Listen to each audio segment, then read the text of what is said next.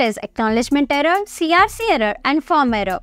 Let's try to figure out answer to these questions in our today's video. Hello everyone, welcome to Link Frequency and I'm Aishwarya Pattar. This video is part of our course that is Introduction to AutoSAP. So without any further delay, let's get started.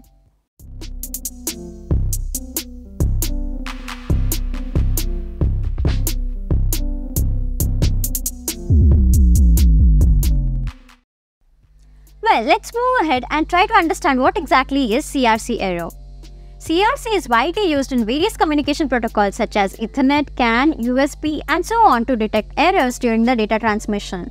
It is important to note that CRC is an error detection technique and not an error correction technique. In short, it means that it can detect errors but it cannot automatically correct them. It involves adding a CRC value, that is a fixed size checksum, to the data before transmission. The receiving end can then use the CRC value to verify whether the data has been corrupted during the transmission. When a CRC error occurs, it means that the calculated CRC value at the receiving end does not match the CRC value appended to the received data. This discrepancy indicates that the data might have been altered or corrupted during its journey from the transmitter to the receiver. To sum it up, here is the CRC error detection process in steps. Before the data is transmitted, the transmitter calculates the CRC value based on the content of the data using a predetermined CRC polynomial. This CRC value is then appended to the data. At the receiving end, the data is received, and the receiver also calculates the CRC value based on the received data using the same CRC polynomial. The calculated CRC value at the receiver is compared with the CRC value that was appended to the data. If the two values match or are exactly same, then it indicates that the data is likely error-free.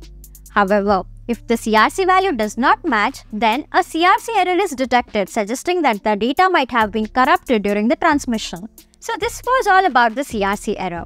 Now let's move ahead and try to understand what exactly is acknowledgement error. Acknowledgement is an essential mechanism to ensure message reliability and successful data transmission between the nodes.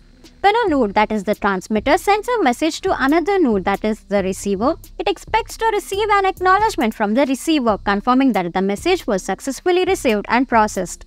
The acknowledgement message serves as confirmation that the data was received without any errors and the receiver is ready to receive the next message.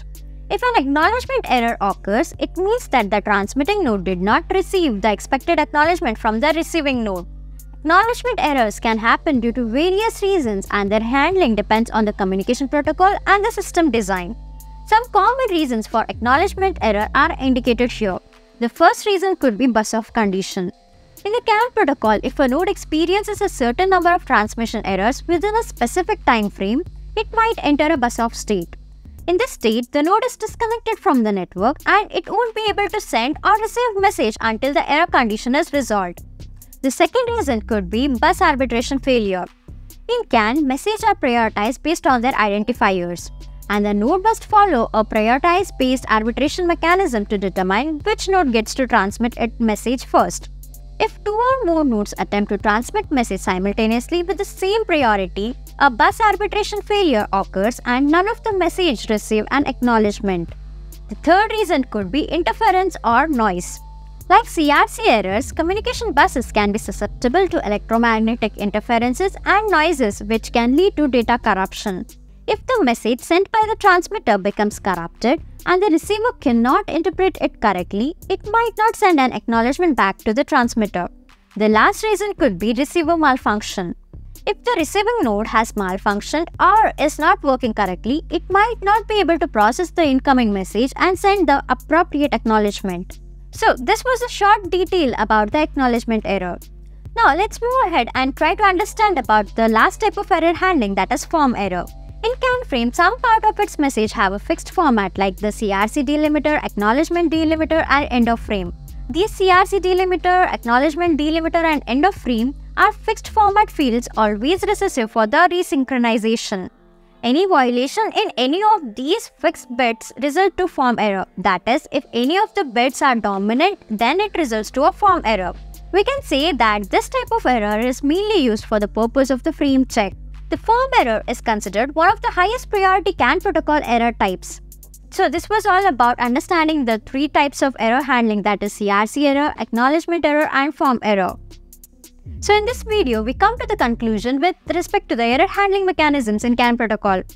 So we could discuss about all the 5 error handling mechanisms, that is bit monitoring, bit stuffing, CRC error, acknowledgement error and form error. Thank you so much for watching our video content. If there are any queries related to the video, you can surely comment down in the comment section. Until we meet on our next video, happy learning. Tune yourself to make a difference.